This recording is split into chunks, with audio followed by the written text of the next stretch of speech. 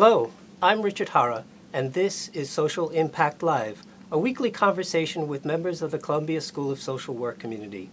I'm pleased to welcome to our program today two guests, Sholpan Primbetova and Tara McCrimmon. Ms. Primbetova graduated from our master's program in 2009 and is currently Deputy Director of the Global Health Research Center of Central Asia in Almaty, the largest city in Kazakhstan. Ms. McCrimmon holds degrees from the Columbia School of Public Health and also SIPA, and is the project director for two Almaty-based studies looking at how we can apply existing research on HIV, STDs, migration, women, and violence to the needs of vulnerable groups in Kazakhstan and Central Asia. Ms. Primbetova and Ms. McCrimmon, welcome to Social Impact Live. Thank you very much. I'm looking forward to hearing more about the projects that you're involved with, but for me and also for our audience, I'd like to just paint a picture of Kazakhstan, if you could, and just tell me a little bit about the country, the area, and your personal connection to it. Sure. Kazakhstan is the heart of Eurasia. It's the ninth biggest country in the world by territory. There's only 17 million people living there. Yeah, we used to be the part of the Soviet Union, but now we're an independent country. And we affiliated with Columbia University. Our center is affiliated with Columbia. Okay. Tara? Yeah, the only thing I would add is the reason that Kazakhstan is a very relevant place for doing a lot of our research is because of the HIV epidemic there and a lot of the related epidemics. Eastern Europe and Central Asia is one of the, I think it's the only region in the world where HIV incidence is still increasing.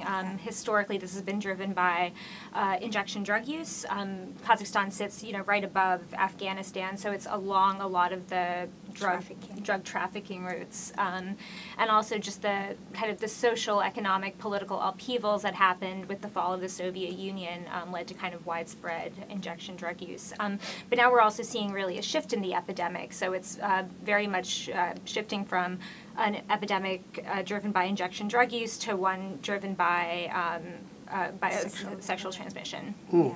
Okay, so December 1st was World AIDS Day, right? Yes. Just recently. And so there is, even though worldwide a decrease in AIDS-related deaths, HIV infection and AIDS-related deaths have been increasing in Kazakhstan recently, or what? I'm not sure about AIDS-related deaths as much as the number of new HIV cases per year. That is on the increase, despite a lot of efforts and a lot of great improvements that have been made. And Almaty signed the Paris Declaration to struggle with HIV, and we are following the UNAIDS strategy 1999 to achieve the goals till 2030. Okay, so through the Global Health Research Center, and are you receiving support from government partners, or where does the support come from? A lot of the funding that we receive is NIH funded, mostly through NIDA, the National Institute on Drug Abuse. There are also additional partners that we've worked with in the past. We receive funds from the local government for the Ministry of Health and Ministry of Education and Science. And now we are working with the UK-based Elton John Foundation on AIDS, and we're receiving funds from them as well. Okay, so there's cooperation on both sides, it looks like, to work on this problem of HIV infection in Kazakhstan. And just generally speaking, I mean, is it a rural country? I mean, what's the economy like? Is it industrial, agricultural? Yeah, so it's the mix of agricultural. Yeah. We have a rural area because Kazakhstan is mountain steppes. We don't have access to water. Okay. So it's we have a lot of rural area. It's like open space.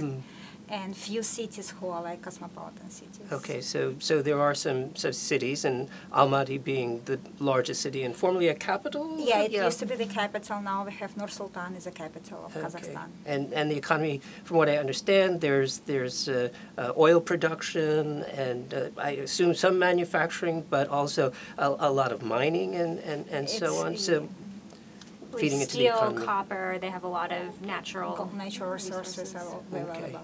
All right. So we've got an issue, I guess, with HIV infection that you're working on different projects together. Tara, and your first entry into this field, I mean, if you could tell us how you got into this kind of work? So I kind of came to the Global Health Research Center of Central Asia in kind of a roundabout way with my combined interest in public health and working in the region. After I finished my undergraduate degree, I served in the Peace Corps for 3 years in Ukraine, and that was kind of my introduction to the former Soviet region, and it also really sparked my interest in public health. And so I came back to the United States to get my degree, and when I graduated, I was looking for global health work that I could be doing in the region, and really this center is one of the few, the only one in Kazakhstan that's doing this kind of work. We consider to be center of excellence for doing the research. We are very strong in research. And as Tara said, we are the only one, the scientific center in the Central Asia region. Okay, so this is a perfect entree into discussing maybe one of the projects that you've been working on together. There's one that's targeting women, I think, who are at high risk for HIV infection. Is the NOVA protocol? Yes, exactly. How does that work? So NOVA is an intervention. It's a combination HIV prevention and microfinance intervention that we're testing among women who have kind of a dual risk of HIV, both from working in sex work and also from drug use. Not only injection drug use, but drug use in general. So it's an intervention. We're testing the effects of this combination intervention that includes both HIV prevention, kind of a classic HIV prevention training, and then the control group of participants only receives that. The experimental group receives that, and they receive additional microfinance components. So they receive financial literacy training, they receive vocational training, and then they receive a match savings fund that's supposed to help them potentially build up a new career. Capacity, yeah. And those women who are unemployed. And we wanted to provide the alternative to their sex work, so they wanted to get rid of their past experience in commercial sex work and to increase self-esteem and to be more sustainable. So we provided them the way how they can build their own business. And what Tara said, if this training and the match saving, they got funds, so some of them opened a small salon of hairdressing, some of them started to do sewing courses, so makeup sessions, so they could have, actually we gave them opportunity to start a new life. And NOVA is an example of an intervention that really we adapted. The original, we did a project was done here called Worth, and that was what we adapted and made that into the protocols for NOVA. So it was taking work that had been done here in the United States and applying it to a completely new context in Kazakhstan. Okay. I have more questions, but I need to remind our audience that we will reserve the last 10 minutes for Q&A. So if you've got questions, please write them in, and our manager will get them to us towards the end of today's program. So let me see if I'm following you.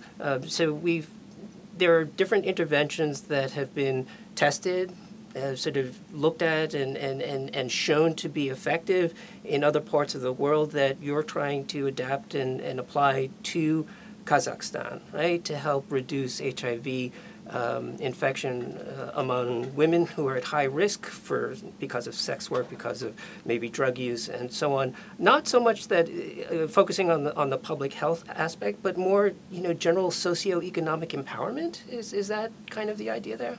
Yes, definitely behind the microfinance components in particular. And also, working very closely with the communities, kind of engaging the communities in this work.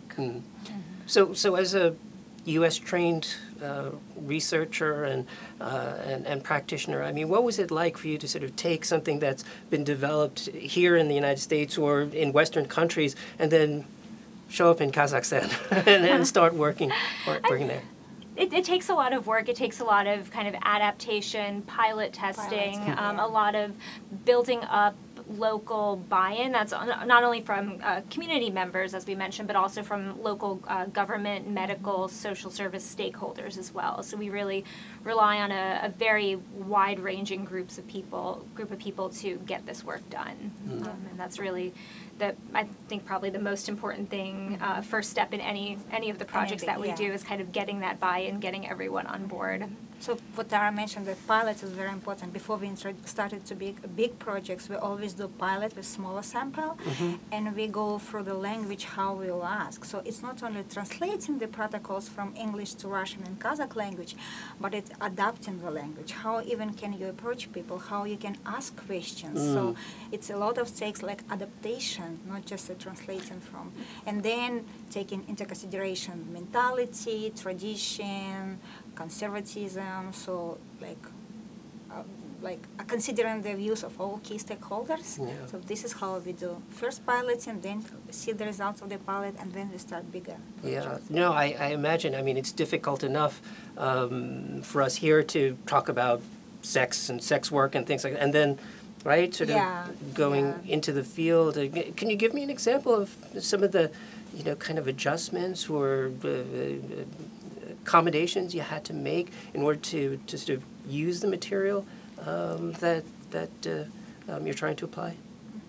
Sometimes when you wanted to interview a woman from the family, sometimes like in the States, you keep confidentiality, so she should be the only one in the room. Right. In our community, sometimes like, no, my husband should be in front of me, or my mother-in-law should be present. So it's this like boundaries, like keeping confidentiality issues. So this was the tricky for us in the beginning.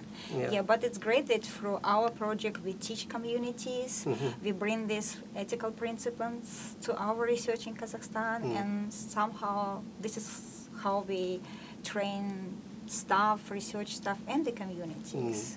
Yeah, I mean, in social work practice, we generally try to protect the privacy of our individual clients, but there may be other cultural values that, put a premium on relationships, right, familial and otherwise, and making sure that you're not undermining those things as well. So, or Tara will speak about the Bridge project, for example. We have trust points where drug users come for screening, and if there is, after the biotesting, if the results are positive, the nurse should speak about his result tete-a-tete. But if he comes with a group of friends, like everybody sitting and listening, what's the results of the test? So what is that like? I mean, I mean, that was really challenging. I know we haven't talked about the Bridge project yet, but that was one of our big challenges, that we're supposed to be introducing this idea of confidential HIV testing, and what we ended up with was networks of friends in these communities of people who inject drugs that all felt more comfortable coming to this medical setting together, because it's a setting that in the past they've experienced stigma with. They're just very uncomfortable there. They much prefer to come as a group, and then it just became challenging for our staff that we had trained to make everyone else sit out in the hallway, where one at a time calling people in. It was just, we had to think on our feet, make adaptations, to adhere to our study protocols, while also honoring and working with kind of these existing cultural norms. Okay, so backing up a little bit to what exactly is or was the Bridge protocol that you were doing? So Bridge is it's an intervention for people who inject drugs.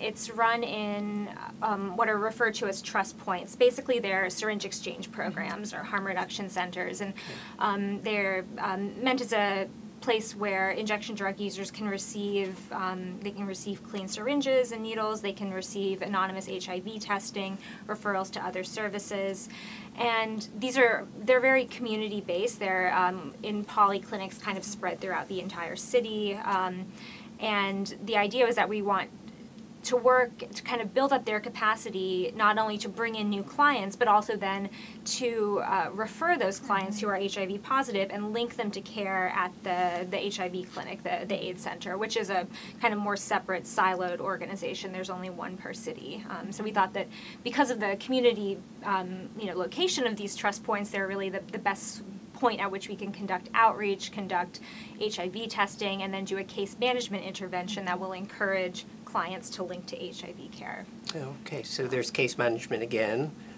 There's working with local providers in the healthcare system and so on, but also within the community, community-based organizations and so on as well? Yes, some of these syringe exchange programs or trust points are actually run out of NGOs. So Okay. that all of them work with outreach workers who are, peers who do recruiting efforts, and so that it's very deeply rooted in the community. Mm-hmm. And you mentioned cities. I mean, is this across the whole? I mean, how big of a project is this? So Bridge is being run in 3 cities. It's a stepped wedge design. We began every city at slightly at different steps. Okay. So we first began in Almaty, our main city, and then we began in 2 twin cities in the north of Kazakhstan, Temirtau and Karaganda, which we consider a single site because they share an administration, they share most resources. And then our final site was Shymkent in the south. So we really are very much spread out across the entire country. And are there significant differences between north and south in Kazakhstan? And does that affect the work that you're doing? In climate, definitely. Yeah. And in culture, and too. in cultural mentality, it's, every side has its own peculiarities. And that's why we build the infrastructure. We come to the sites, we build our partnership infrastructure, establish close partnership with the local governments, and each site is unique. Okay. We have some questions that maybe we can start to field now. You said you get NIH money to support your work in Kazakhstan, but are you able to raise money locally, or is sex work too stigmatized? Yeah, it's a good question. Yeah, sex work is very stigmatized, and even when we were implementing our NOVA project, we had some comment like, "Why are we doing it? Like why do we have to implement these studies?" Yeah. We raise money locally from the local governments. Ministry of Health, Ministry of Education. Okay. We fundraise, and local sponsors of in Kazakhstan, they help us a lot. So I think it's a very good question. Yeah. Tara, you've been involved in assisting with the opioid study that Professor Nabila El-Basel is leading here in New York State. Is there any overlap between what Dr. El-Basel is doing with her research team here and what you're doing in Kazakhstan? Are the challenges similar? And I also want to know, how are the 2 settings different? So, yes. Yeah. So, I mean, they are different projects. The ones that we're doing in Kazakhstan definitely have more of an HIV emphasis than the healing communities study here. I think that there are some challenges that are very universal when it comes to drug use and injection drug use in particular. A lot of those having to do with stigma, the challenges of working with multiple systems and multiple players, many of whom are just simply slow to change for often very good reasons, but it is sometimes challenging. There's a lot of kind of systemic structural barriers that we run into in doing this work. I guess the big question is, I mean, can we take what we know about working with social problems here in the U.S. or sort of countries like the U.S., right, and apply it in lower and middle income countries? I mean, is culture too big of a barrier? And in some way, I mean, are we kind of like forcing, certain solutions? I'm not sure. Maybe you can give me your it's a good thoughts question, about because it. the US is very diverse community. Like in Kazakhstan, we have more than 100 ethnicities living there. So it's like we are diverse as well in our way. Okay. So whatever we bring from the States, like we bring like know-how, the best. Yeah. So as we said, we adapt, and it works. Yeah. In harm reduction, in community engagement, this is the best model. How we work with the community, how to empower the community, how we can motivate people for changes, and how we change their behavior. These models, this is very good interventions. And after they implement the studies, we package and bring to the government, so the government in Kazakhstan and other Central Asian countries, they can use in their state programs, because we pilot, we implement, we bring the results and show this is the evidence-based practice, what we do, this is works based on our research. And yep. Oh, sorry. I would also just add on, I very much agree with what Sholpan's saying, but also add on that we should also be thinking about what are we learning in Kazakhstan that we can bring back to the United States as well. I don't like thinking of it as just a one-way directionality. And are there things that we're picking up, learning from the experience in Kazakhstan? I definitely think so. I definitely think we as a research team, a lot of the, our methods, our protocols that we work with, like certainly inform some of the work that we're doing here. It's in the healing.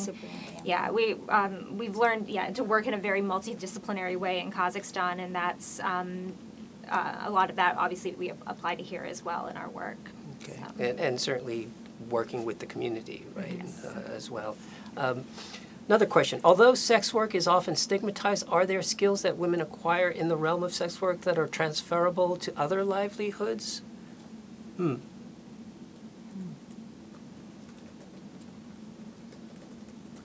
Yeah, sex work is very stigmatized, and a lot of them who we work with were young ladies who came from rural area to bigger cities to apply for universities. They didn't got the scholarship, for example. We started to work as unskilled labor, like using the unskilled labor, and somehow they were involved in social work. So majority of them whom we interviewed, all of them said like, this is not our dream work here. Or because of the gender-based violence, many of them who exchange sex for drugs or just for food or just some simple cash money. So with the program, with our intervention, we change their money that they can earn money, but not with their body, but with their mind and skills, and that's why we give them new opportunity. Yeah. And I'd add on to that, just to be clear, like we do very much value and work with a harm reduction approach. We're not forcing women to leave sex work. We're simply giving them alternative opportunities for income should they choose to. And like Sholpan is saying, the majority of the women who we work with do imagine, pursuing some alternate form of earning money. Yeah, I guess one of the premises is that if they have alternate forms then of earning money, then that'll reduce the amount of money that they're getting from sex, and I guess by extension the amount of work that they're doing in sex work, right? And I don't know, have you seen indications that that's the case, or do people just want to make as much money as they can, right? So it doesn't really, one comes out of the other, but rather.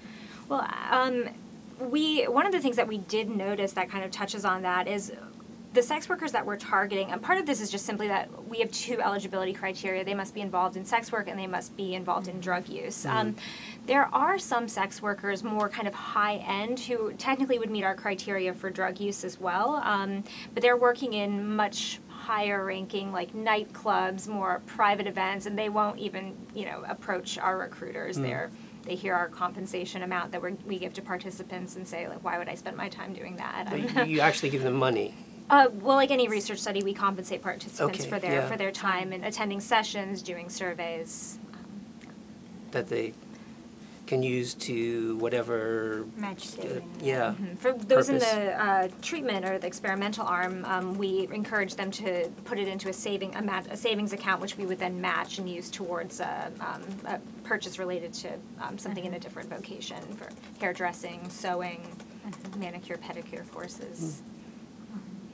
Okay. Let's see. Are there risks for sex workers in approaching you and identifying as a sex worker? Oh, yeah.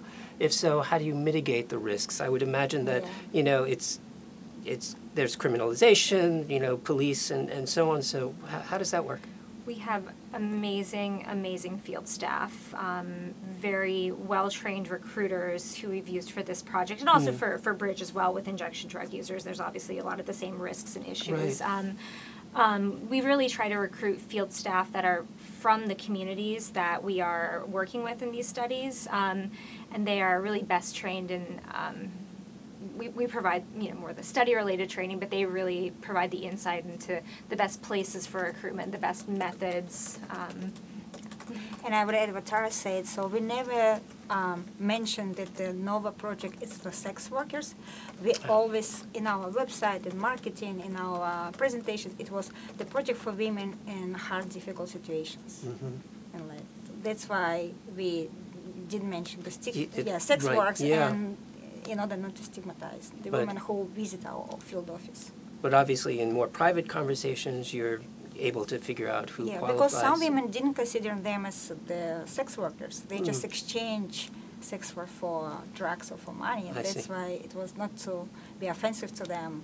We just accepted they were in very difficult life situations. So follow-up, is there a movement to decriminalize sex work in Kazakhstan similar to the movement here in the U.S.? I would say not, perhaps not as strong. I mean, to clarify, sex work itself, the actual sex workers themselves are not criminalized. Okay. And other things surrounding sex work are. So for, I don't know if you want to say more about this, but like running a brothel or sauna or whatever the location is, that is a criminal offense. Okay. But that being said, a lot of the time sex workers are simply harassed and arrested by policemen under the charges of an administrative violation, which is a very broad term, very undefined. Yeah, I agree with that, yes. Yeah, there are advocacy groups that are working. I don't think it's kind of picked up steam in the way that the movement is. I don't think it's as widespread as the movement here. Okay. Are there plans to apply the Kazakhstan models to other countries in Central Asia where HIV is also on the rise? That's a good question. Yeah, we have a representative, they're the center of this Global Health Research Center of Central Asia.